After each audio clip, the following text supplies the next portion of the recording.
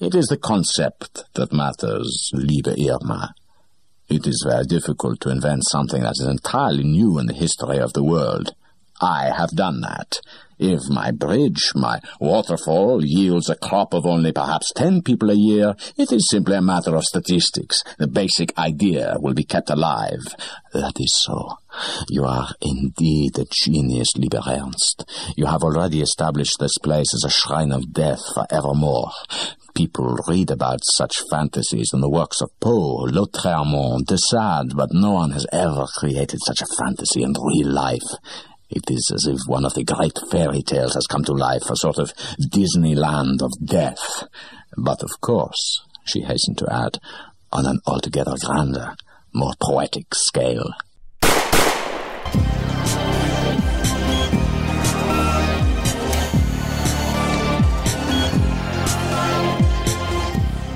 Welcome to the James Bond Complex. My name is Matt. I'm Edgar. We are a James Bond podcast where we discuss the entire James Bond phenomenon, from Fleming to the film and everything in between. Oh.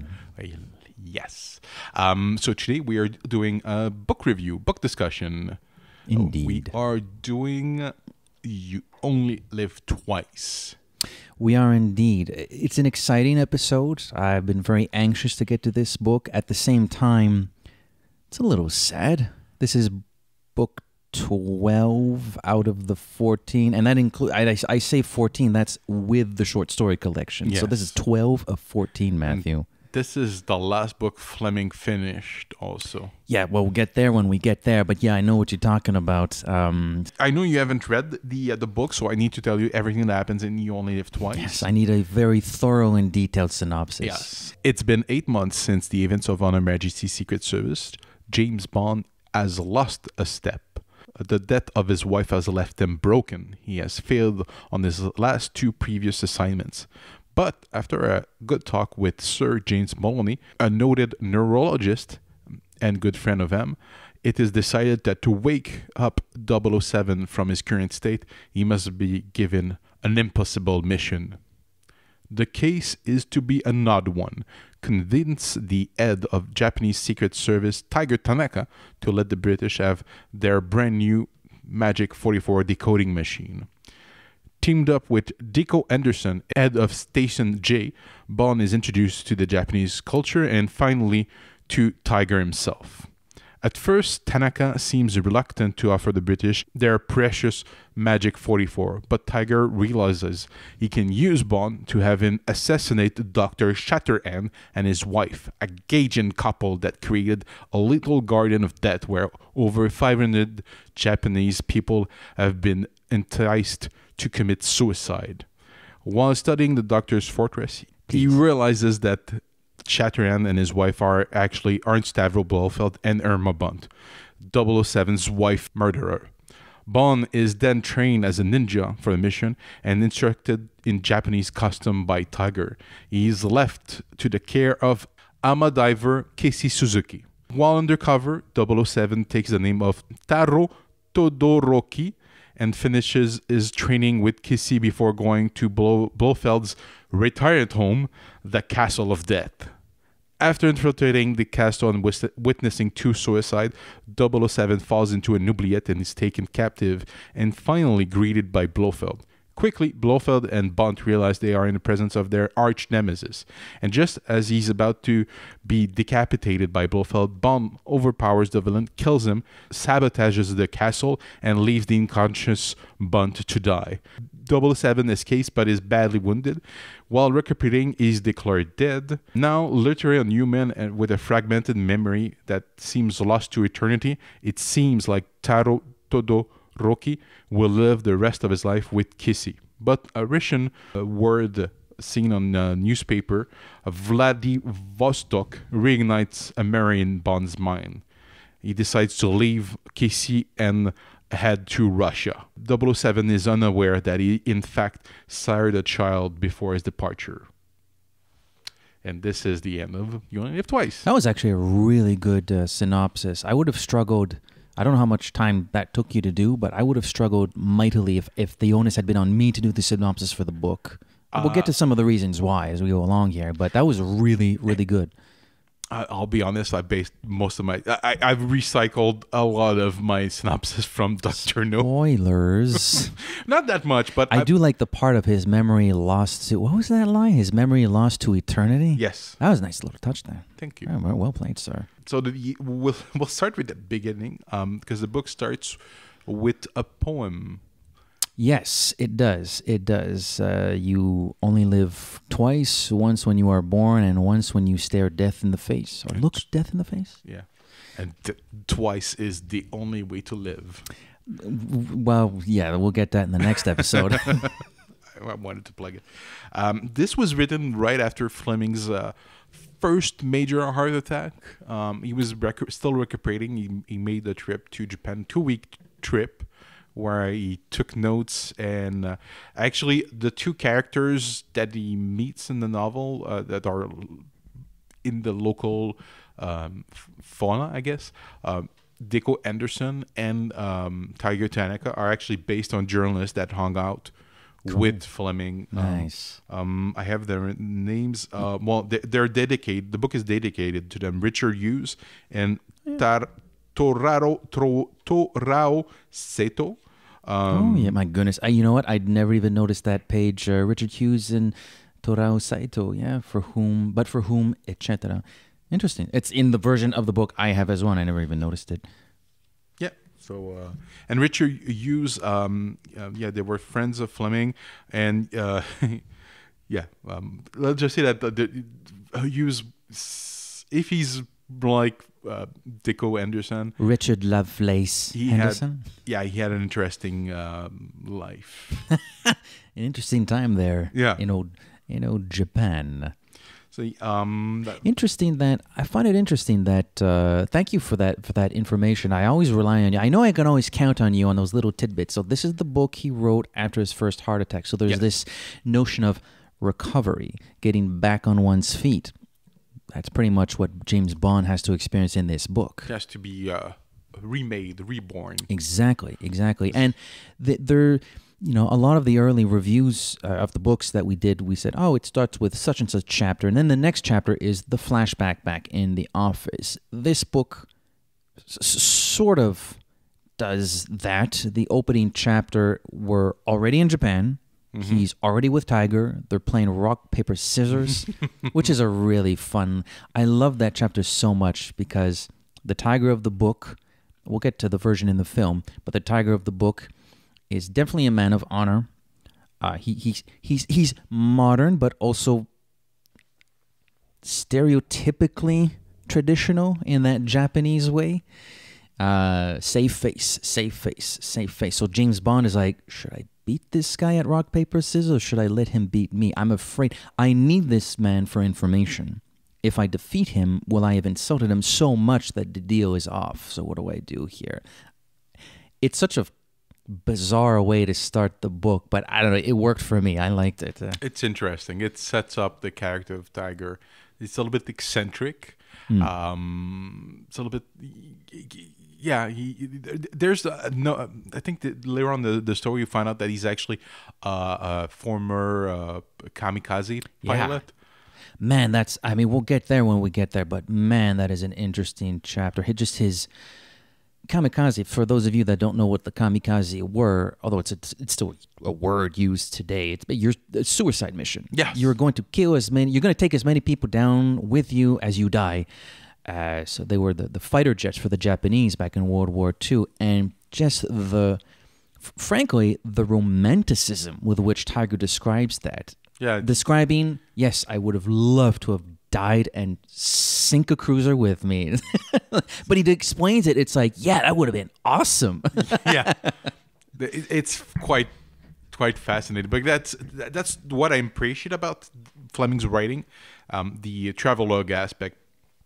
But since the book is over 50 years now, there's also like time travel aspect, because you're seeing something, a version of Japan that obviously doesn't exist anymore. No, it's certainly a version of Japan post-World War II. Post-World II, but fresh post-World War II. In fact, there is a passage in the book a lot of interesting passages in this book where Tiger, unfortunately, and he excuses himself for that, he lets off some steam, so to speak, in sort of that very serious, not too ostentatious way, but nevertheless, he does start mouthing off a little bit about, well, this is where we have to go when you're the defeated country, and these, dishonorable, neon signs and these dishonorable Western ways that have infiltrated Japan. And then he goes like, whoa, sorry, you're right, Bondo-san, I'm letting off some steam here. But again,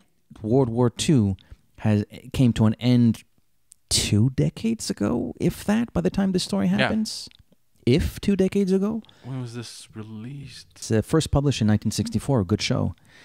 So, yeah, Japan is defeated literally 20 years earlier. Yeah. And, of course, we have a character who was going to be a kamikaze pilot. So this is very fresh in his mind. So, yeah, you're absolutely right. It's a very astute point you made there. It's a version of Japan that not only has it changed much since then, although most of the places we visit in these books have changed a lot since the time they were written anyways, but in the case of Japan, because of what happened barely 20 years ago, and we're with the character that lived it on the enemy side, no less, it makes it really interesting to read at times. Yeah, it's quite fascinating. And we skip to the next section is chapter is curtains for Bond, and it's the diagnosis of Bond. Pretty much, yeah. Are we at Blades? I can't remember if we're at Blades. No, I think we're at the office. Oh, we're at the office. Okay, sorry. Sure it's the office. Yeah, because they sent Bond over after they made their decision. So neurosis, it's an outdated term. They don't use that term anymore. It's a class of functional mental disorder involving chronic distress, but neither delusion nor hallucination.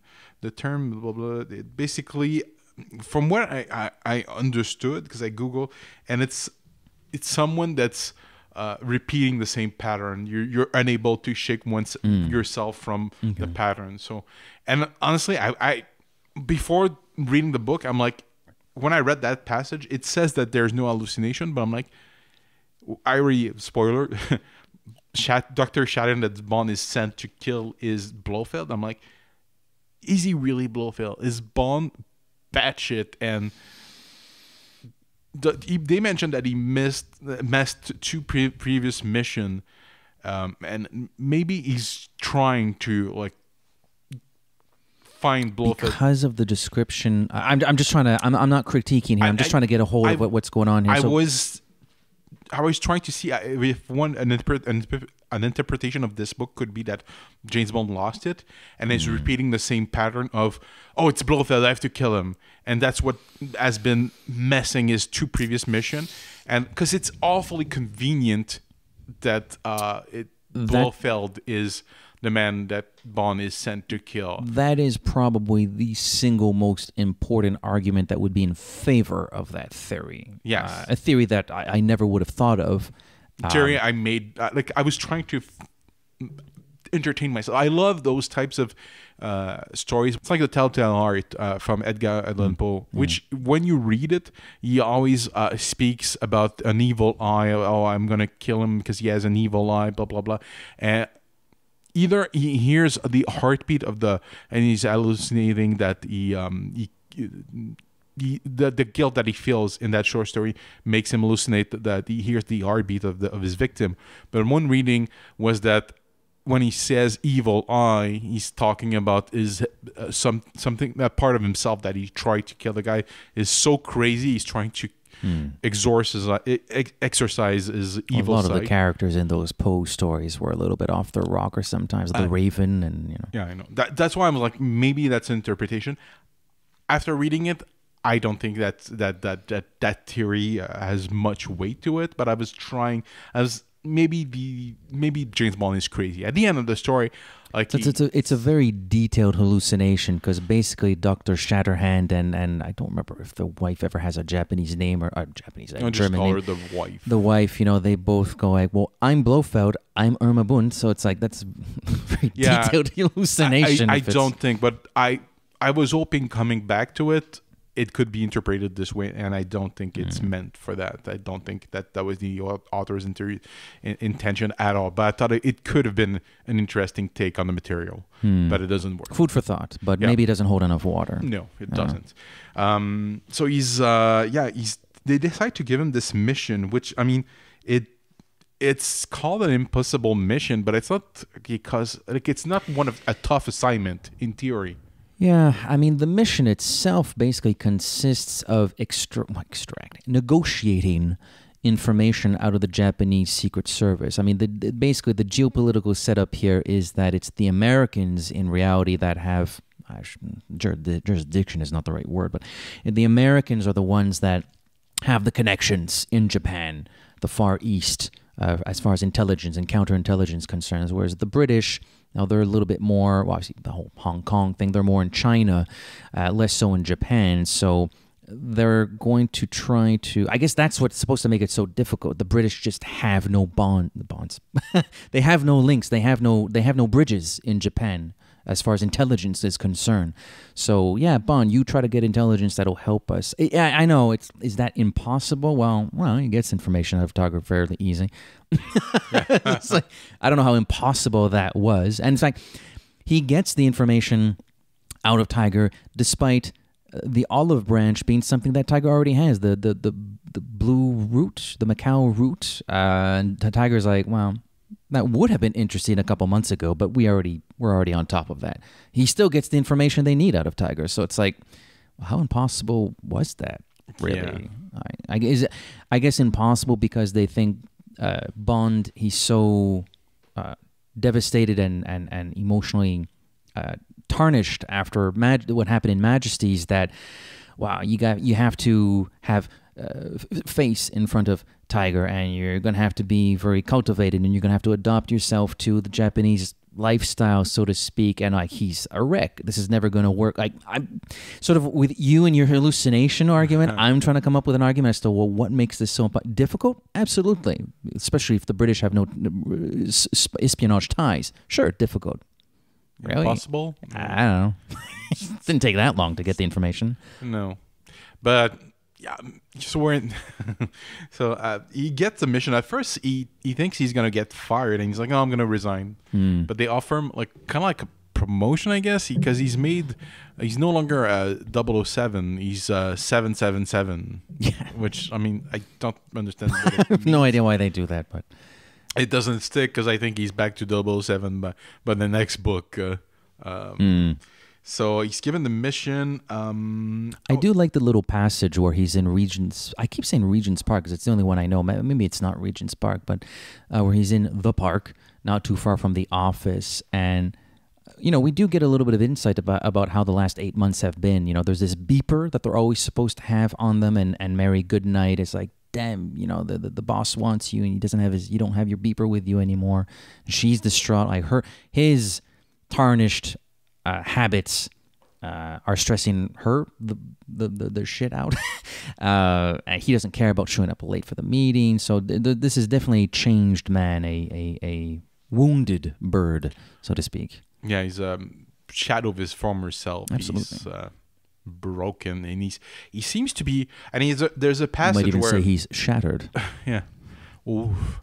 There's a passage where they say that they tried, like one of the doctors that saw him say, you just need to screw some ladies and you're gonna feel fine, and it's not working. He's trying to. He said he's tried it, which I thought was a little. So your wife died a few months ago, but it's James Bond, man. So are you completely surprised? Yeah, maybe I shouldn't have been that surprised. Maybe I'm more of a prude than I thought. I don't know. My wife died 8 months ago. I'm not sure if I would have spent the last 8 months screwing around, but anyways. Besides, he's drinking. He's doing he's not healthy. He's the worst. Not the worst shape. I think he was in a worse shape at the beginning of Thunderball, but he's not. He's not feeling particularly good, and he needs a reset. He needs he needs help, and it's not working. So he's sent to Japan, and he meets funny character that Deco Anderson. Yeah. No, I love his full name, though. I love the name of Richard Lovelace Henderson. There's something about that name that just rolls off the tongue. I think it's the Lovelace part. Yeah. I don't know. I love Dicko. It's funny. Dick Henderson. I don't know, something. It's funny about the name. He's a bit of a dick. He's a bit of a dick. He's like an alcoholic. He's brash. Brash. And I don't want to bring the movie version, but he reminds me of a drunken Crocodile Dundee.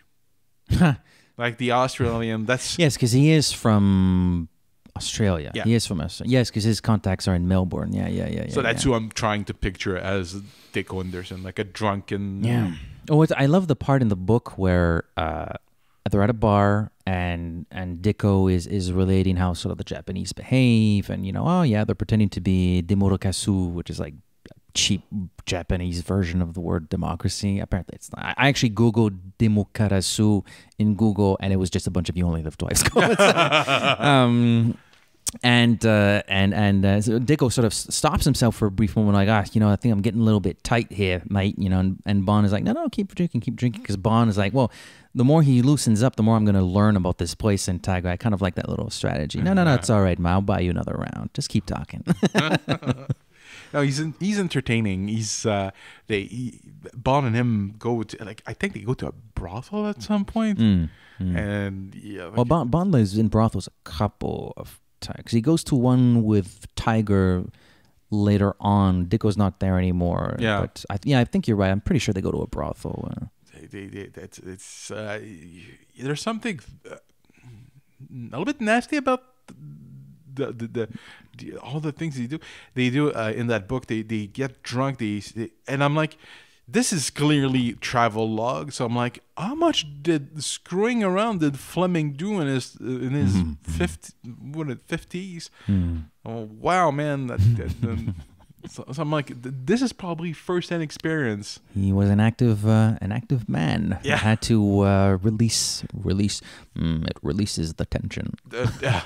I don't know. We have no way of proving, but it's just the impression, because some of the description, like there's one point, I think it's with Tiger, when he brings him to a brothel, and it's the oldest whorehouse in all of Japan. Yes. It's like almost like he's like a national monument or something. Yeah, but it's almost like, and Bond finds it very strange. He almost thinks it's like too clean, or there aren't enough rooms. Like, why are there not more places to screw around? But it's one of the reasons is because they're trying to keep it the way it was for all these years.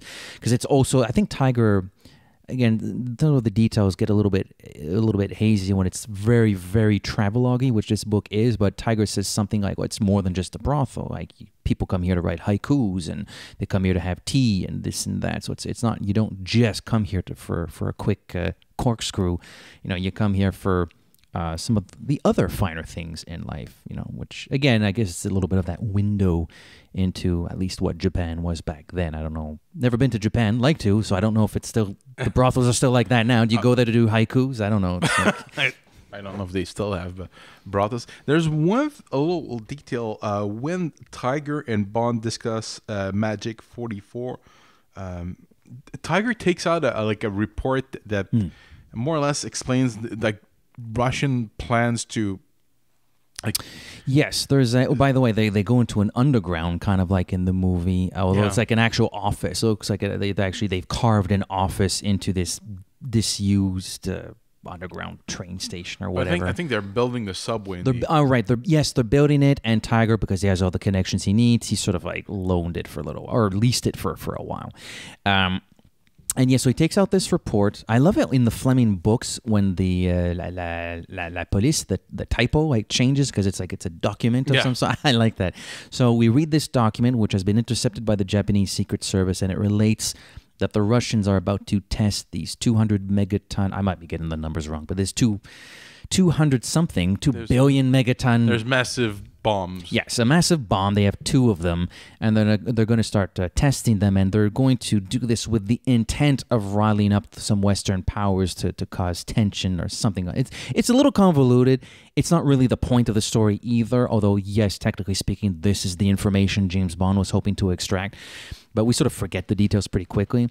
As in regards to the dates, because I googled the date, and I think I'm now almost certain that most of the books don't take place on the day on the year they're published. I think the story takes place in 1961, because there was one, like he says that there was a test. The first test was on September 20th, I think, and there was a Joe 91, and it was a rocket that was some detonation, and the location I think fits. I googled this stuff, so I think this story takes place in 1961. And he mentioned Kennedy, and I don't know, when did Kennedy get shot? Is it 64? 63, I thought. So this was published after Kennedy was assassinated. So, and he's mentioned that he gave, I think, honestly, like the most arousing speech of his political career or something like that. It's probably the Cuban probably, but I do like the fact that it's, I don't know, there's something about the fact that I like that it was reappropriated for this, like, bomb testing. So basically the Russians, again, the book never really spends that much time on it, but the Russians get what they want, sort of, although because James Bond has successfully extracted this information from the Japanese Secret Service, like the British, I guess they knew what was coming, so they protect the Russians that are living in London and stuff. There's some sort of a description about, perimeters with soldiers and guards were put around the Russian consulates and stuff like that, because they obviously knew it was going to happen, because James Bond sort of succeeded in his mission. Kind of. Partially. Partially, but the mission is not over, because this is tit for, you scratch your back and I'll scratch yours. Now, Tiger's done some scratching. Okay, but he has an itch. He has a major itch, and it's turning into a rash in some very discomforting areas. Yeah, it's like he had some contact with poison ivy, or you might say that. Some poisonous plants. Yeah, and this is where we introduced more or less to the notion, the collector idea of death. That's a cool name. I love it. Frankly, that could have been... I love the title, You Only Live Twice. It could have been The Death Collector. I would have been fine with that. Honestly, there's some chapter titles that they could and should use as film titles. I mean, milk those books absolutely as much as you can. There's still stuff. We discussed it. Bonus episode idea. Okay. Mm-hmm. Maybe sometime down the road, mind you, but... I completely agree with your sentiment. I think it'd be awesome if we took that sentiment, went through, not reread the whole books, but took all the book titles, what are those that are left, chapter titles, and say, no, I'm serious, man. I'm serious. What's a good Bond movie title? Yeah. Because The Death Collector, I'm down with that. Oh, that's a great one. But I'm thinking, there's one in Casino Royale that always amuses me, La Vie en Rose. Yeah. I'm like, that's not a title. Don't think we're getting a Bond movie with that title yet. Or maybe it'll be for the one for France. You know, yes. That'll be the one they'll get. And Belgium and Haiti and this and that. But, yeah, this is where... Gontram Chatterhand and... Oh, Frau Amy Shatterhand. So Mr. and Mrs. Shatterhand. Yeah. You know what's funny is that Blofeld have had these identity created months, years in advance. Like, that takes some planning. He is a master. He is an evil genius. Because he has his basic, I am Ernst Stavro Blofeld, which he still used personally in Turnerball. He doesn't need, because he hasn't been found out, he hasn't been exposed as a master criminal. So after Turnerball, he sleeps into the identity of the Comte de Bleuchamp, which he must have had created years before. And after this entire debacle, which he had contingency plans for, he slips into the identity of Dr. Shatterhand. And that's 8 months. In 8 months he had, but I think the Castle of Death was planned years before, because it seems to be pretty popular, and it's maybe I'm wrong. Maybe they created it maybe a few months or a month after Thunderball. We could have, I mean, for all we know, it's being built as we're reading Majesties, they're building this castle. Maybe as we're reading Thunderball, they're building the castle. We don't know. But it goes back to that passage in Thunderball, the chapter that relates Blofeld's backstory and what he did with his birth certificate and going back to the church or whatever. With his, like, I actually, I went back in my mind to that chapter in Thunderball, when Bond sort of deduces that, like, man, this guy must have prepared for these contingency plans ages ago. And the minute he said that, I thought about that chapter in Thunderball. Like, yeah, Blofeld has been working on all these things for years already. His contingencies have contingencies. Absolutely. His plan Bs have plan Cs, and the plan Cs have plan Ds, and so on and so forth.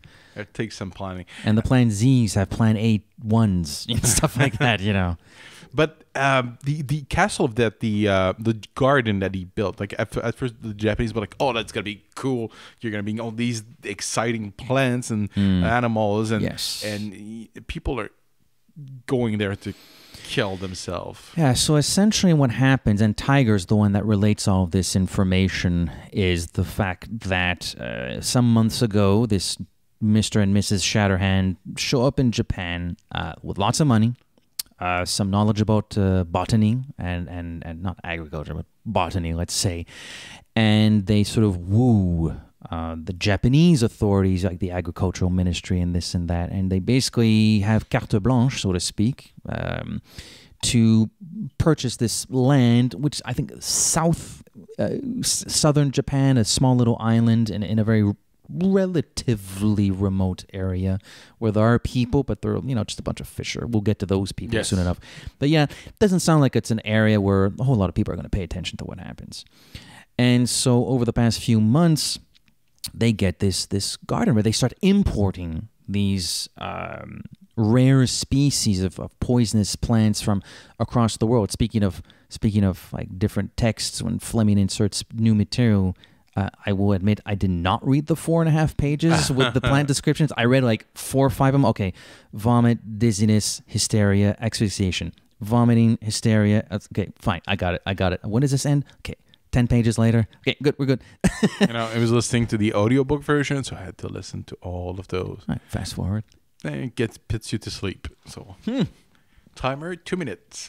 I mean, it's awesome that it's there if you want to read that stuff. I mean, like I said, I read 4 or 5 of them. I got the point. These are nasty plants. Don't breathe the air around them and don't touch them. Otherwise, you will vomit, you will hallucinate, you will have an inflated face, and you won't be able to breathe. And you want to toss yourself in a lake with piranhas. I got it. But also it echoed to me, well, not to me, but it reminded me of the I'm gonna mess up the spelling, so you'll have to endure. It's reminded me of the Aokigahara forest, the suicide forest, that is near, if I understood correctly, my Japanese documentary I saw, I think it's near Mount Fuji. And people go there to like die, and they hang themselves, and it's so. I think that appears in one of the James Bond comics that they published. Yes, it does. Yeah. You can you go there and you can find people that they have like messages. Oh, your family loves you. There's always like they have messages to convince people not to kill themselves, but people. If you go there, you can. There's dozens of corpses, or probably more. People find dead bodies all the time. It's very morbid. Yeah, I would certainly not want to set foot in that. No. So that's what it reminded me of. So I assume Fleming probably knew about this this forest, because it really sounds like pretty much the same thing. It also all ties into this whole notion of the Japanese. Again, this is a book written by a non-Japanese. It also takes place in Japan like 50 years ago. But, this notion of these very certainly non-Western ways of viewing death and viewing why someone would die, the circumstances in which it's actually okay to kill yourself. And at least in this version of Japan, there's a few reasons why it's not so bad to kill yourself. There's a lot of like the imagery of death is strong in this book. There's a lot of mention of death. The Japanese are obsessed with honorable death, and Bond is grieving. His dead well, again, wife. the poem, you only live twice, once when you are born and once when you look death in the face. And now we have this death collector, this Dr. Shatterhand, which is essentially, I guess, in some shape or in a very morbid way, providing a service to the Japanese. Because I think even Bond sort of semi-seriously alludes to the fact, well, you're going to have less corpses to scrape off the streets and the train tracks. Why don't you just send them over to this island? But Tiger does actually have a reason to send Bond there. He himself has sent one of his own to investigate, and he's they find him. He's burnt, and he's babbling. He's still alive when they find him. He's babbling nonsense about the pink butterfly. And he eventually expires. But yeah, Tiger obviously wants some retribution, and it happens that if Bond kills him or it is caught or whatever happens to Bond, he has plausible deniability. So he's the perfect tool for him. And this is how Bond will repay Tiger for a Magic 44. Yeah. And but before he can be sent to do his mission, he has to actually become another man and become Japanese. Exactly, Bondo-san. But it's an interesting part. Like I had fun reading Bond being described as becoming like. There's a point where he says, "Oh, I feel like a new man," and you feel that he's actually enjoying the he certainly finds it. He finds the whole Japanese culture a little bit weird at first. Weird for him because he's never been there. He's very much a Westerner, so he finds it a little bit curious at first. But yeah, as we go through these chapters, he's growing much more accustomed to how these people behave and some of their ideas about food and whores. Really, some of their ideas about whores and food and sometimes it's the simple things, like when Tiger brings Bond to this farm and he asks him to like spit gin, I think, on the cow, and then massage the cow, which is an actual the Kobe steaks, like they actually Kobe beef. do that stuff. And so at the end of that little passage, they're all sort of laughing about it, but that's true. It's not really that important in the grander scheme of things, but they do that. The Kobe beef is a thing. it's the travelogue aspect of the book. You can either love it or hate it. But all of Fleming's literature is like that. This one is. I know we've used the word travelogue in some of our previous book reviews. I think Live and Let Die comes to mind. I'm pretty sure we harped on that one quite a bit. I think this one is like ranked number one, and it's not a criticism. It's just sort of the tone and the rhythm. No, this is number one as far as traveloginess. Fleming's brother Peter was actually like a travel writer, so I guess I wouldn't like. Honestly, I'd be curious to know how much these two discuss their writing, because it seems like they're both journalists and they have to describe stuff that's happening around them. So I'd be curious to know if they ever like, how do you describe this, or have you ever been there? Oh, that's an interesting location. You should write about it. Oh yeah, I used it in my. I'd be curious to know if they discussed any of this between the two of them. I tend to forget that his brother was also sort of in that line of business as Actually, well. Before Fleming wrote the Bond books, he was more well known than Ian Fleming. Today it's the opposite, but at the time. But yeah, one of the things I noticed, and frankly, I noticed it as I was reading the book a few days ago, was it's so traveloguing that I would sometimes stop myself and say, wait, what happened in the previous chapter? Was that the previous chapter, or was that 5 chapters ago? Kind of like when you're on a vacation, all the days you're having a fun time. Like what was Friday? What was Sunday? I don't know. Honestly, it gets confusing. Like things that repeat themselves, like going to a whorehouse. Another one. I'm sorry, but yeah, the drinking. Geisha services, please, Matthew. Yeah, Geisha Incorporated. Oh, the train. Yes, his school, his ninja school. The ninja school is which is interesting. Serious, man. This is serious business. Oh, man, there are a couple. Okay, there's one tragic thing about the ninja school chapter, and there's one, like, what? thing about the travel school. I'm pretty sure you know where I'm going with this. Tiger makes a handful of his men do a demonstration of wall climbing, or rock wall climbing. And most of them make it, except one who tumbles into the water.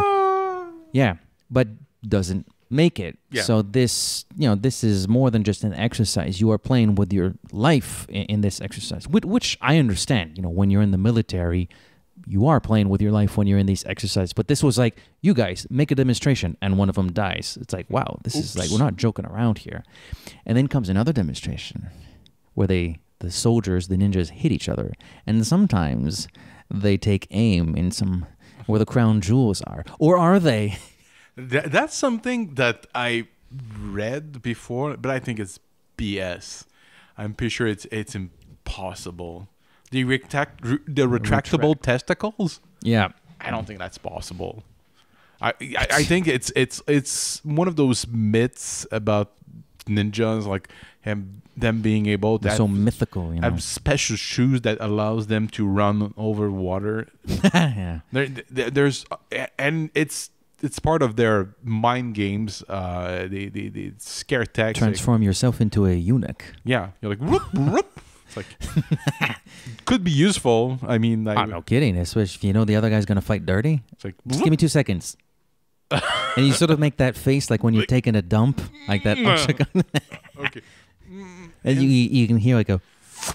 So we're alluding to the fact that, according to Fleming in the book, ninjas are able to retract because the sumos, I think, are supposed to supposedly do it as well. Yeah. Don't they say something like that? Yes, they say, do. yeah. Honestly, I didn't Google. I should have, but I should have looked into of all the things you researched, Yeah. you didn't research retractable testicles in men. No, I didn't. I'm sorry, but it seems far-fetched. Yeah. And the way they describe that, they bind the stomach to like force the muscles. I'm like, oh, okay, that seems odd. And Bond, I can't, I'm paraphrasing. I don't remember the exact dialogue, but Bond sort of says, "You mean they do such and such?" And Tiger's like, "Well, it's a bit of a crude description, but yes, that's what they do." I'm like, hey, crude description. That's what they're doing, man. We don't need to know the full anatomy of what's going on there. It's fine. Bond, unfortunately, as Tiger informs James Bond, is a little too old. Apparently, it's a practice you have to start when you're very young. And James is a little too old to be able to retract his cojones. Cojones. It's probably too big also. Like, they won't fit in my stomach. He has two like massive like lumps on his stomach. That'd be funny. We finally are introduced to Casey Suzuki. We are. So basically, we go to the geisha house, we go to the training ground, we eat some Kobe beef, and then finally we go to the Ama people. I can't remember if the village is Ama or not, but they're the Ama people, the people of the sea. Ama tribe. Yeah, the people of the water. Yes. They still exist today. I've heard that too, actually. Yeah, I googled. They're a little, they're sort of in their own little world there. Let it be known, though, don't Google Ama people 1950s or at work, because I saw so much like bare-chested ladies. You don't want us to Google that. Yeah, it's not safe for work. Come on. We're adults and we know when to do that. Yeah, no, I know. Just letting people know. We meet Casey Suzuki and her family. Bond is sent to live with her, and that's you don't want to bring the movie in, but we do it, and we keep saying we're never going to do it, and we always do it. It's normal that it sneaks in, but she's a more complete character, an actual character, because she's not named by name in the entire movie. No. And our backstory is completely excised from that former actress. Well, actress. She spent like a year in Hollywood, but she's a former Hollywood starlet. Yes. Yeah, she speaks fairly perfect English. She had a little bit of money from experience, and she was able to build a more comfortable home for parents and herself. So Bond is sent to live with her. I think she has a family that it's an agent of. She has some relation with Tiger Tanaka. Tiger's a friend of the family. I think Tiger's a friend of the parents. And because of that, has some connections with the priest. I can't remember what the Japanese term of it was, because they have to speak to the priest, once and for all to get the deal done, to allow this outsider, this Gaijin, to actually spend time there, because that's already like weird enough. Like, what's this white dude doing here? So they have to talk to the priest about it, and he says, "Okay, fine, I get it." He may stay for the as I seem to recall, he may stay for the minimal required time to accomplish his mission. So even then, it's like, yes, you can, but get out of here as soon as you can. So they're a little closed off.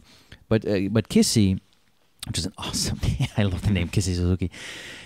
Like you were saying, more further to your point, she's fun. I like the Kissy Suzuki in this book. She doesn't have the gravitas and drama of a Tracy, or she's not as. She's a little more she's seen the world because she was in Hollywood of all places. So I don't want to say she's more naive than she is. I guess still a little more naive than Tracy, but she's. There is a sophistication about her. She's playful. She likes her job. She likes fishing. There's redneck and there's.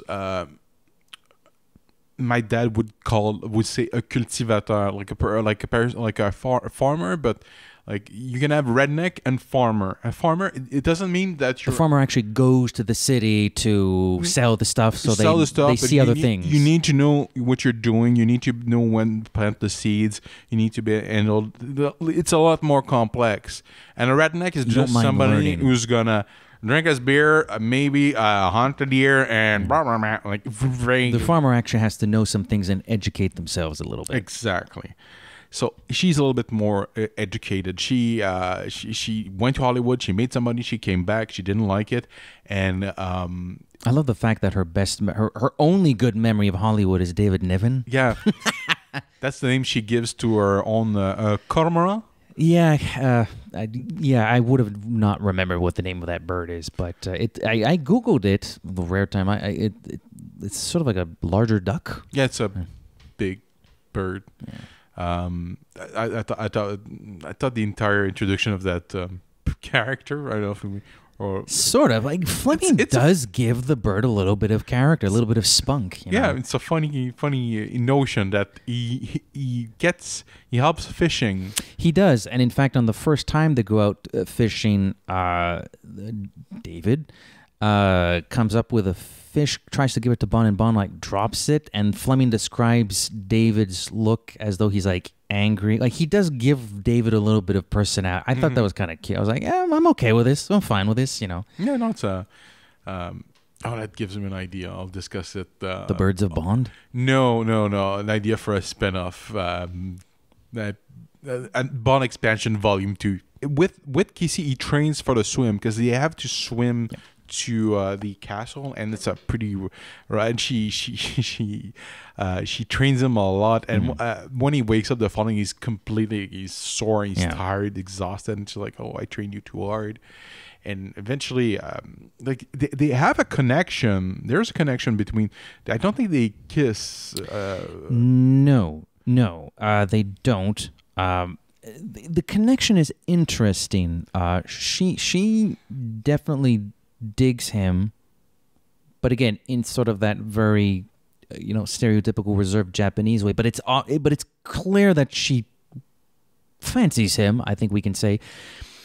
And the description of how Bond feels about Kissy is interesting. He's like, he is charmed by her, but not in some sort of heightened sexual. I mean, her description. She's obviously a beautiful woman, and Bond admits that she's a beautiful woman. But he's won over by her habits. I can't remember. I wish I had highlighted the passage, but there's a passage where he says, she's won him over, but not because she's like a total babe, more because she's just like this woman's like really charming, and I really like her like cute little habits and like her smile, and she likes this praying thing, and like this is like really nice, and she's really sweet, which is nice. Like we don't. Bond doesn't react like that very often. It's often like, I'm going to screw her or I'm going to marry her. That's basically what happened in these books. Whereas this was like, she's really nice. But she's not his usual broken dove type. Usually they're broken. They have some broken nose. They had... they're physically or emotionally broken. Yeah, and she's okay. She's like, yeah, I'm okay. She's not... I don't want to say complex, but she's not...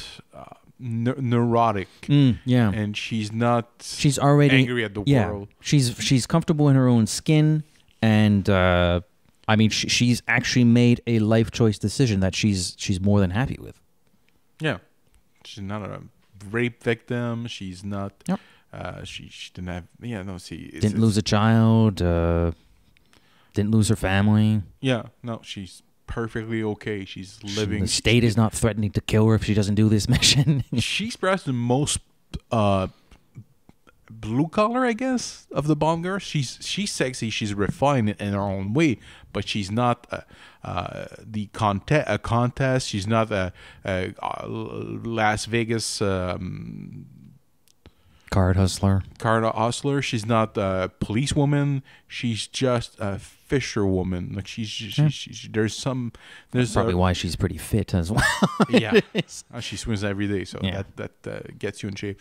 So they finally Bond decides to. At first, he's not there to assassinate Blofeld. He's just there to kind of get a way of the like. By the way, he is not revealed to Tiger and his associates that he knows it's Blofeld, because he doesn't want to compromise the mission in any way, but he has now ordained himself with the mission of finally, at long last, after 3 harrowing adventures, this being the third, to finally be done with this guy. And Bund.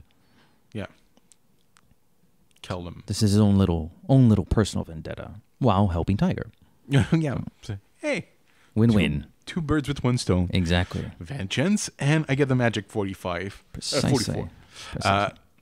So he gets his gear on. He's just there to like get his way around the castle at first. He's like, I'm gonna come back to kill him, but I don't remember what. I think he has a hiding spot that almost gets found out. He almost gets found out and says, okay, I need to do it now. I have to take care of it now. So you see some people, like you said previously, that are killing themselves. There was a motorcyclist that was following them before they got to the fishing village, so they know that somehow Dr. Shatterhand knows they're on to him. Yeah. And I feel there's a passage where people came to the village to say, like, hey, didn't like this Gaijin come here and somebody from the state? And they're like, yeah, but they left. And so, yeah, you're right. They somehow, some way, they're onto Bond, although they don't know it's James Bond necessarily, but they know there's a white dude, like, I mean, it's the only Japanese people here, so it's like he's probably easy to see. Somebody's lurking around. Yeah. So he finally arrives. He sees people committing suicide. Really grotesque, too. There's this poor bastard. His face is inflated. He's like mumbling mumbo jumbo. And he just tosses himself into a lake with piranhas, which, I mean, when you're at that stage, I guess. It's a relief. Yeah, pretty much. He gets inside the castle and he falls into a trap, an oubliette that Yeah. Can you explain that? I mean, I read it again. I'm like, I think I know what this is. The whole floor, comme une oubliette, c'est quand tout le plan, the whole floor just... It's like, right. I think Looney Tunes. Right. Right. That's what I had trouble. I think this is what Fleming is describing, but like my brain couldn't process it. I don't know. It sounded a little too Looney Tunes like. I don't know if they truly existed in the way they describe, but it's plausible they had things like that to trap people.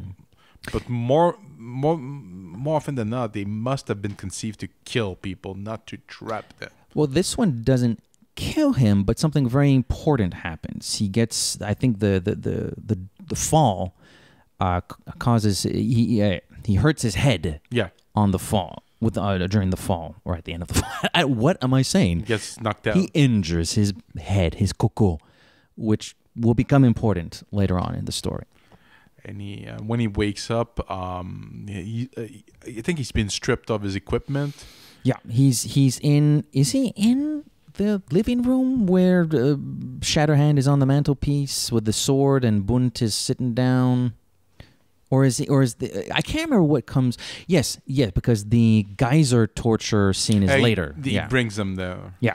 So they interrogate him. And that's when Bunt she has a revelation. She's like, "Oh my God, it's the Englander!"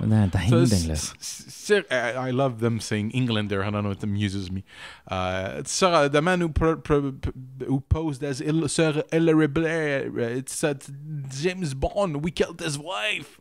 And Blofeld is, excuse me. If Bunt is saying it's Sir Hilary Bray, then we obviously know Shatterhand is Blofeld. So Blofeld is like, yeah, there is a resemblance. By the way, we forgot to mention Bond has this little card on him saying that he's deaf and dumb. How would a deaf and dumb person make it that far? I don't know how that's supposed to help him, but I think it's it's. They know they're dealing with somebody dangerous, but I don't know why. I honestly, I'm a super villain. Somebody like same situation, I would just boom, you kill the guy. He's there. He shouldn't be there. But we have something much more fun in store. Yeah, I know. We get to test if this person really is deaf and dumb. So by doing that, we're going to have him sit on this chair. I felt this brought me back to Casino Royale because there's a hole in the chair. And it's underneath, I keep saying geyser, although for all intents and purposes, it's kind of a geyser, but the word Fleming uses is something different. Essentially, this whole land is resting on an area that sort of has some sort of volcanic activity. So there's, excessively hot mud that shoots out of these geysers. And there's this one in particular, and this is where we sort of get into like almost, not sci-fi, but like the cray-cray Fleming. They built this chamber where they can interrogate their captives, and they have this chair. They actually dug a little deeper in the ground so the hot mud can shoot up, and it shoots out every 12 minutes, every 15 minutes? 15. Yeah.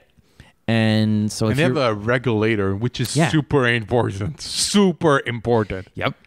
And they say, well, if you're really deaf and dumb, then you can't hear or understand a word I'm saying, and you will remain seated and die in about 12 to 15 minutes from now. So Bond waits until the last minute, and he gets up, and he's like, it's me. He really announces himself, like, you bloody bastard, Blofeld. Yeah. And he's still, like, kind of chill about the entire ordeal. He's not like, you killed my wife. He doesn't Harrison Ford, you killed my wife, the one-armed man. That, it crossed my mind, but it didn't really bother me that much. Oh, it doesn't bother me. I think it's badass. The guy that you're dealing with the guy who killed your wife, but you're not showing that it affected you. And the other guy's like, I haven't broken you. No, I'm okay. Like that should make the man who killed your wife nervous. Because like if he's that cool under pressure, I'm in trouble. Cool despite the heat in the room. Yes. Ooh. They beat him up a little bit more. They knock him on the head. So he's already injured his head. They knock him on the head, which again will be important later on. Important. And then, but Blofeld, they have a discussion where Blofeld is trying to kind of make sense of what he's been doing, as the proper villains should do. He monologues, and this is where I realized that Blofeld has lost a step. And he makes a comment that he kind of lost a step. He's insane. Like before, he was okay. He's always been insane, but competent. And now, because the entire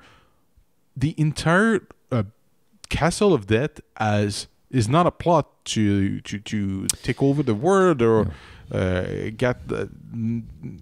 No, it's just his retirement home. But he's lost it. And in case this one doesn't work, apparently they've already started planning where they might set up a similar thing elsewhere in the world. I feel like him and Bunt talk about that for a brief moment. No, but it's bad shit. And he talks about the world should be glad. He makes it sound like he's a humanitarian, that he wants the disarmament. And yes, exactly. He brings up Thunderball. That was for disarmament. He brings up Majesties. Oh, England was, wasting away anyways. And he brings up what he's doing now. But they're killing themselves all the time. They love their harakiri. I'm giving it to them for free. Yeah, I'm doing a service. I'm like, I'm a good, it's the great villains think of themselves as the hero, and they think they're doing a service to the world there. Which may be, well, here's a question for you.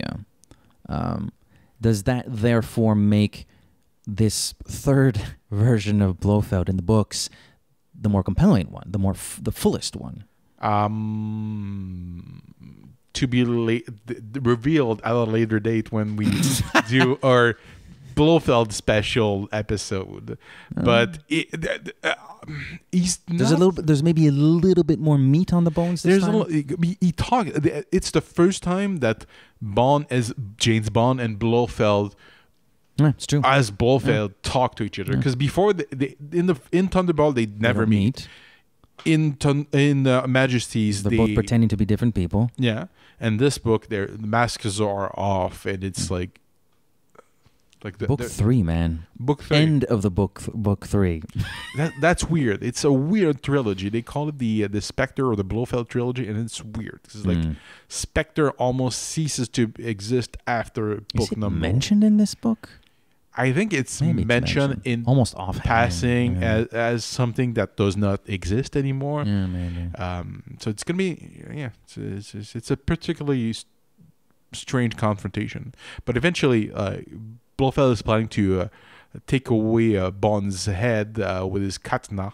Yeah, Blofeld's really into the whole shining armor and swords thing. Well, actually, he is, because when he walks in his garden, he's wearing the armor. Now he's wearing a black kimono with a golden dragon on it. He thinks of himself as a samurai. Yeah. It's you're completely the opposite of what a samurai. Can't remember if decapitation is honorable or dishonorable. I don't remember. Usually, they you gut yourself, and there's somebody to cut off your head. Because if you don't, it's super painful. But charming. Bond grabs a pole and he starts fighting. He goes for Burma first. Yeah, he knocks Bunt out straight away, and he fights Blofeld. At first, Blofeld's a fighter. Yeah, he's a fighter. This isn't Telly. This isn't Donald here. He's 6'3", and he's still. It's a brutal fight. The way it's described, it's brutal. But after a while, Bond just overpowers him, and it's not pretty. When he finally kills him, it's not chokes him. Like it's almost reads the fight in the train in the film version of From Russia with Love. It's not pretty. It's dirty. It's elbows. And he starts uttering, "Die, Blofeld, die." That's where it's like, now that I finally really have you. You die, you mother effer! Like, die! Yeah. He's like letting loose. So he's really crushing his throat, and Blofeld is finally done with, dead. Yeah, mouru. But Bunt is still semi-conscious. His head is really throbbing right now. Yeah, he's severely injured. Yeah, he's not good. I'm sure some of that adrenaline is a little bit is going away right now that he's killed Blofeld. So maybe I think he's starting to probably feel that pain even more, because when you're so jacked up, I think sometimes you don't pay attention to but your body's hurting, but you're so jacked up on adrenaline, your body, you don't really pay attention to it somehow, some way. Now that Blofeld's dead, that head is really starting to throb. It's getting really bad. It's not. He's not doing well. He sabotages the control box of the geyser. He goes back to the handle, and he sends it to the danger. Yeah, he puts it to danger mode, and makes away. There's a balloon. I think it's a weather balloon or something. Yeah, apparently. Yeah, that's the weird. That's the balloon to me is the jetpack from the Thunderball film. It's like, yeah, they say there's a message on it telling passerbys, don't come here, but everybody shows up there to kill themselves anyways. That's not important. Bond's going to use this to escape. Yeah. Castle explodes. Bond is knocked into the sea. I mean, it looks like he's not going to make it, but Kissy arrives. Yeah. Well, Kissy, every night, well, she said I think this only happened over the course of one night, but she says that, she's going to show up for a couple of hours just so I can be near you, even if I can't help you. And good thing, because she finds him in the water. She needs her. Yeah. And he's, like, at first he tries to strangle her because he's completely, his brain is mush right now. And she finally takes him home, to her home, I guess. She takes him to her home. Something's a little weird, though. Something's wrong. Who are you? Who am I? Your name is Taro Todokori, and you're my lover. You're my lover. You're a fisherman. Okay. She's not the best nurse. Let's just say that's. Oh my God, it's not really cool what she does to him. But she saved his wife, and it does put. I still like the character, but it does put a nasty little spin on her. It's like, that's not a very nice thing to do. That's actually quite mean. It's quite mean. It's almost like it's some type of abuse. Yeah, she's been very sweet, and she genuinely likes him. She's certainly not doing it out of malice, but that's like the apex of selfishness. It's like misery. Yeah, pretty much. Like, I'm gonna help you, and then keep you completely to myself. Yeah, you're my boy toy. So at first it looks like James Bond is dead because people have been looking for him. People haven't been able to find his. How they get the priest and the counselor or whatever to agree to this? I 2 days ago was like, you're going to stay here for like a weekend and then get out. Why do they agree to? I have no idea, but that part doesn't make any sense to me. But she gets what she wants. England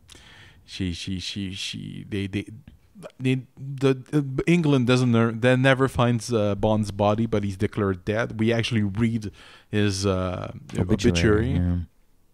Tiger and Dicko are mentioned. We don't actually physically see them, but it's mentioned that they tried to. They came looking for him, and it's mentioned that the Dicko gets the Magic 44. Probably total afterthought at this point. Yeah, everyone like it's a weird ending. I'm reading this going like, what's Magic 44? Because it feels like this could be the last book. Like the James Bond dies and is reborn. Hell of a way to end the franchise, huh? In his own way, he gets a happy ending. I mean, they could have said, Bond lived the rest of his life as a Japanese fisherman, raised the child, and never came. There's just some things that don't make any sense to me. First of all, the priests and the higher ups didn't want to have anything to do with him. They very reluctantly agreed for him to stay for a while, and a short while at that. Now it's all cool beans. The other thing I don't understand is, well, he doesn't speak any Japanese, so how does this story that Kissy's telling him, well, you're my lover, we've been fishing for a while, like, how does that make any sense if he doesn't understand the language? Like, there's a lot about it that doesn't hold any water at all. Speaking of water, fishermen, but no, it's just like, it's on an emotional level, because we've spent 12 books with this character, and especially since what happened in the previous book and how it ended specifically, like, it does put the character in a very interesting, legitimately interesting emotional state, but there's zero logic behind any of this. It's weird, but I do enjoy, like, as much as it could have ended like that, I do enjoy how it ends, because he hears that the word in Russian, Vladivostok, it jigs a memory, and he's like, oh, it's important. Russia is important. I need to go to Russia. Well, which is a funny way to bring him, well, he's not brought back yet, but it's a funny way to light a spark, because we really haven't been dealing with the Russians very much recently. No, we haven't true. dealt with the Russians for like 4 books, 5 books. It's true. But what I enjoyed is that James... at the end of the story, James Bond, in a way, goes to hell. He goes to Russia, and that's for him. That's almost like a death sentence. So he's going to hell. Well, hell hath frozen over, I suppose. There's a metaphorical aspect to the fact that his identity of James Bond is resurfacing, but it's dragging him to his potential death. Well, potential death. I mean. The Russians are more than likely going to identify him, and brain damage or not, man, we'll probably never see James again. I mean, the first thing they'll do clearly is execute him. Yeah. So it was a good last book, though. Yeah, I mean, I think we're done. Yeah. Well, there's a little offhand. Speaking of things offhand, Kissy's pregnant. She's preggo. Little bun in the oven. And that's a trail that other writers pick up on. I've not read that book, but I know it. I know it comes back to. I was about to say haunt him. You can edit that out. Well, I actually don't have to. I know that topic comes back, but I haven't read that book. It's called The Blast from the Past, I think. That Are you serious? Yeah. I might be mistaken. I haven't read it, so I don't know which one it is. We have quite a few. I don't even know if it's a Gardner or a Benson, to be honest with you. I'm pretty sure that's a Benson. It sounds like something Benson. It does not sound like something Gardner would do. It sounds like something Benson would do. Having read a few of them from both, it sounds like a Benson thing. You have more experience than I do, so... Anyways, we'll get there when we get there, which will be in like 2030. Yes. So, yeah, final impression... Final impressions, honest to God, other than I liked it, I'm struggling to sort of come up with a succinct conclusion to my own personal thoughts on this one. It's certainly very interesting. It's very, very travelogue heavy, but that doesn't mean it's boring. It has a really strange ending, which doesn't really have a whole lot of logic to it, but it certainly sets the character on an interesting path. So I'm not really criticizing the ending that much. Dicko and Tiger are great characters. I love, as bizarre as it is, but the Garden of Death, we've seen weird things before. We've battled voodoo. Yeah. We've discovered a sleeper Nazi that build a rocket that's going to destroy England, or London at least. A Korean that eats cats and is unkillable. Like, we've seen weird things before. It fits. Honestly, I love this book. I don't know if it's going to be where it's going to land whenever we do that. Well, it's coming. So when we do pretty soon our tally of the books and how they release. It is coming soon. We only got 2 more. We record once a month. We only got 2 more months of Fleming. So I guess February. I think next month is December. We'll probably be doing Golden Gun. And then for the new year, we'll be doing Octopussy and the Living Daylights. So for February, I enjoyed it, but it needs a little bit more polishing. I think it goes too much into travelogue at some point. Not that long, though. It's barely 200 pages. Barely 200 pages. It could have streamlined. But I do enjoy The Guardian of Death. Honestly, The Guardian of Death, there's a lot of this book that seems like Dr. No. Dr. No and You Only Live Twice are, structure-wise, are structured more or less the same. And that's why I used it as a template to write my synopsis. Interesting. I see where you came from there on now. Yeah, interesting. But I enjoyed Dr. No, so I'm still enjoying this one. Yeah.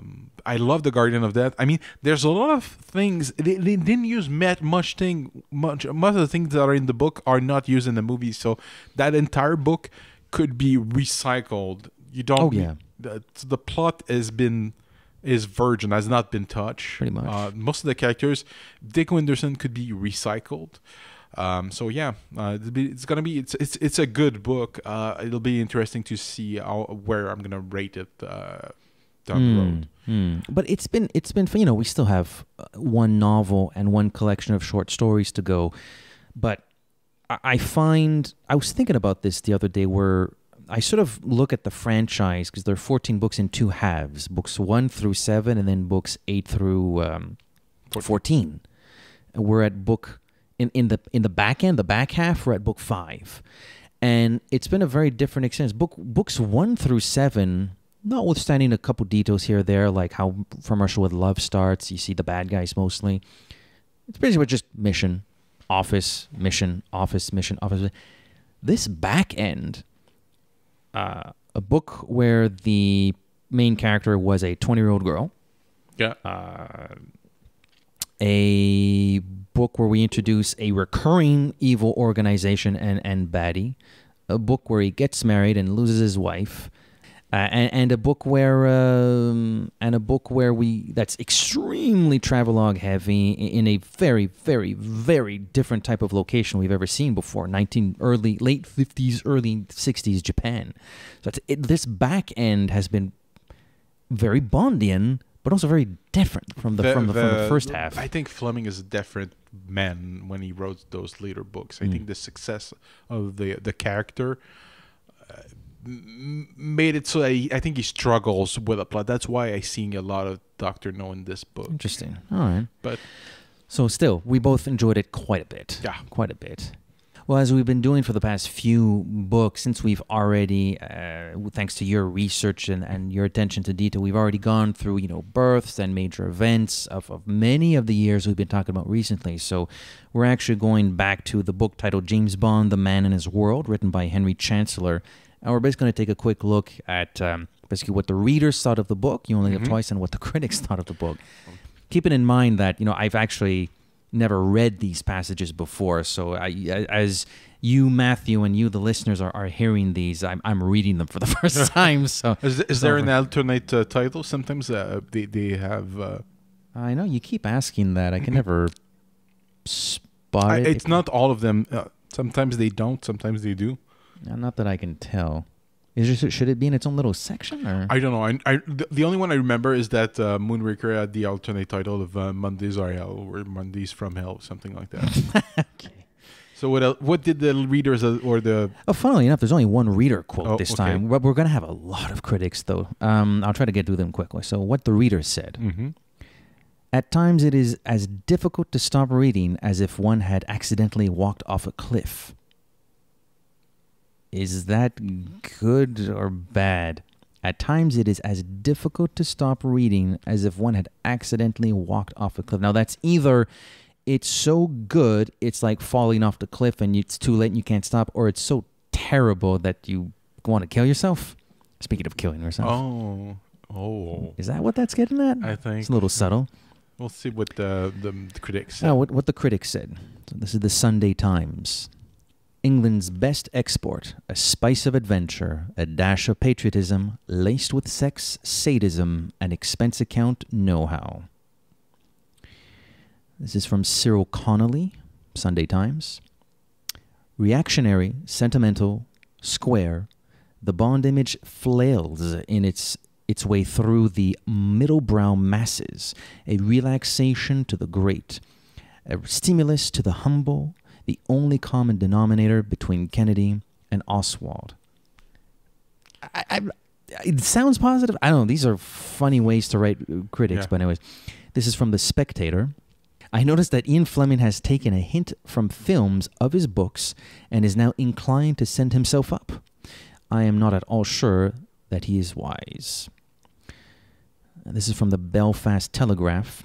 He is still in a class by himself. This is from The Times. Through Mr. Fleming's macabre imagination is as interesting as ever. Some of the old snap seems to be gone. This is from Peter Duval Smith, The Financial Times. We want a Stendhal or a Conrad of the spy age, even if that means ditching James, now that he's a big boy. Okay. These are weird passages.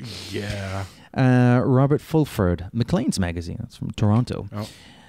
Our friends in Toronto. The characteristic which makes Fleming appear so silly also helps to make him popular. His moral simplicity. When we read James Bond, we know whose side we are on, why we are on that side, and why we are certain to win. In the real world, this is no longer possible. Sounds pretty interesting way of saying you liked it, I think. And finally, Malcolm Muggeridge from Esquire.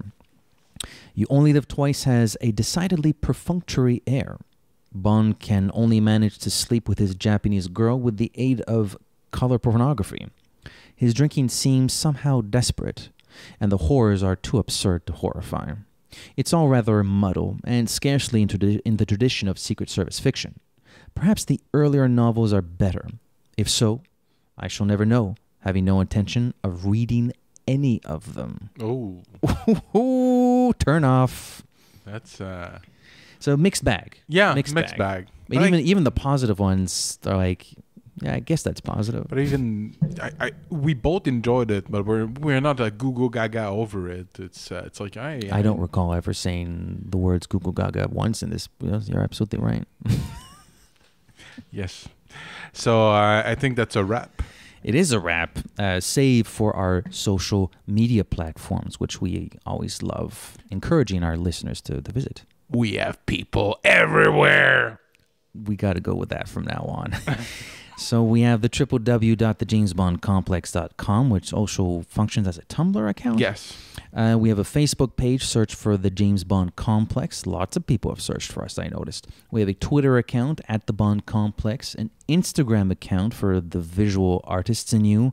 Search for at the James Bond Complex. We have a YouTube channel. Please subscribe. Click on the thumbs up cartoon.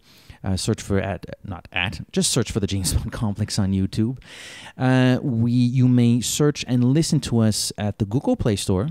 Mm-hmm. Can you Google that? I can Google that. Speaking of going Google Gaga, I'll go Google Gaga for us.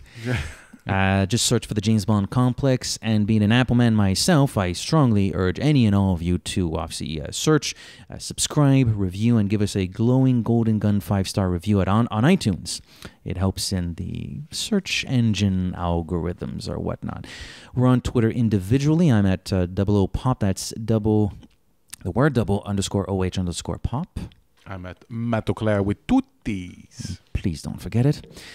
And just as James Bond is always one to return, so too with the James Bond Complex with 1967's film adaptation, kind of You Only Live Twice. Partial. Inspired by the name of the book. The book. And that's pretty much it. That's pretty much it. Merci beaucoup. Toujours un plaisir. À la prochaine. Au revoir.